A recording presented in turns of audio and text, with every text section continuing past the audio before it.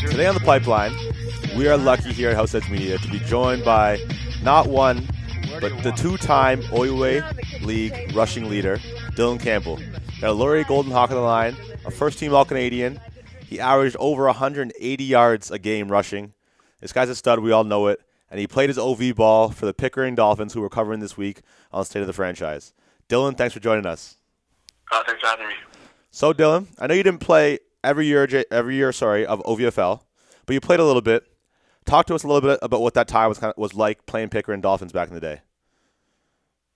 Well, playing with the Pickering Dolphins kind of helped me develop my skills as a running back. And, as everyone grew older and the playing field kind of evened up, as opposed to just running, like a quick kid run to the outside, it helped me to kind of like read my blocks and make a cut up in the middle if I had to. All right, and anybody that watched OUA at all knows that you're one of the best there are reading the blocks. So that's a big thing. So, I think for running backs growing up, it was kind of the position you throw the fastest guy at for the bantam days, the tyke days, everything like that. You let him run the 38 toss or the 39 toss, and you hit the edge. So you say it helps you read your blocks and stuff like that. How did that help? Do you think in your high school days? Do you think playing JV when you were younger, before you got all the way through high school, do you think that helped develop you into a stud in the high school ranks? Yeah, I definitely think it helps because high school is a bunch of people some people have never played football before. So having the experience of playing OV before I started off high school kind of gave me the edge against some of the other guys I was going up against. Okay, all right. And what would you have to say if you got the chance to talk to any of the volunteers who used to spend their time back in the day? OVFL is known that it's a volunteer-driven league. Would you give them a big hug if you got the chance? Do you keep in contact with any of those coaches you used to have? Yeah, I definitely still talk to some of my coaches. Just a big thank you to all of them for the time and effort that they put in to help me to pretty much get where I am today. All right. So after your long career, after you play in the CFL, you make the Hall of Fame, you win your Grey Cups. After all that stuff, do you think that when you go back home, you got your job, think the OVFL is a league you might be able to see yourself putting some time back into, doing some running back coaching, doing that little stuff to give back? Of course. Football is a big part of my life. It's a big part of who I am. So if I could even give back and help even just one player to reach their full potential and accomplish their goals, and why not? All right. And I don't know if you're aware, but so you're Pickering Dolphins. They're now the Durham Dolphins. Richard Karakari, the ex-Alouette, he just recently bought the team this year. And we actually just talked to him recently on the phone. And he's got this whole big plan. His big plan is that he wants to change the culture around Dolphins and around minor football in general. He wants to bring in the most experienced coaches. He wants the most experienced staff so that we can start to nurture football in Canada. And instead of having all these kids run away to get to the prep schools, we want them to stay here, play in our leagues, turn into Canadian studs that are growing the Canadian game, the Canadian culture.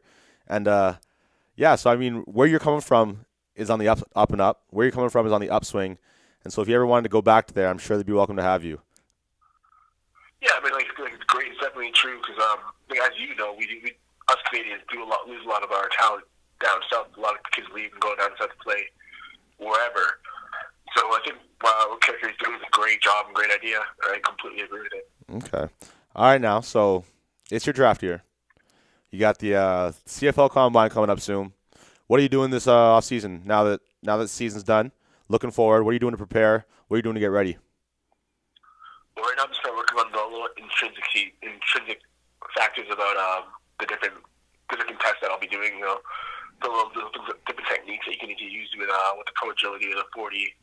Different things that will kind of give you the edge. Because everyone's been, like in my position, who's been in school for 4 years at Laurier, has been training, has been lifting. So I'm not too concerned with the weight aspect of things and the lifting weights, as opposed to the speed and agility. Getting the extra time to work on your 40 starts, your pro agility starts, or whatever. Okay. And I know CFL game's different, of course. Everyone knows that. So running backs, it's tough for. You working on the route running and stuff like that?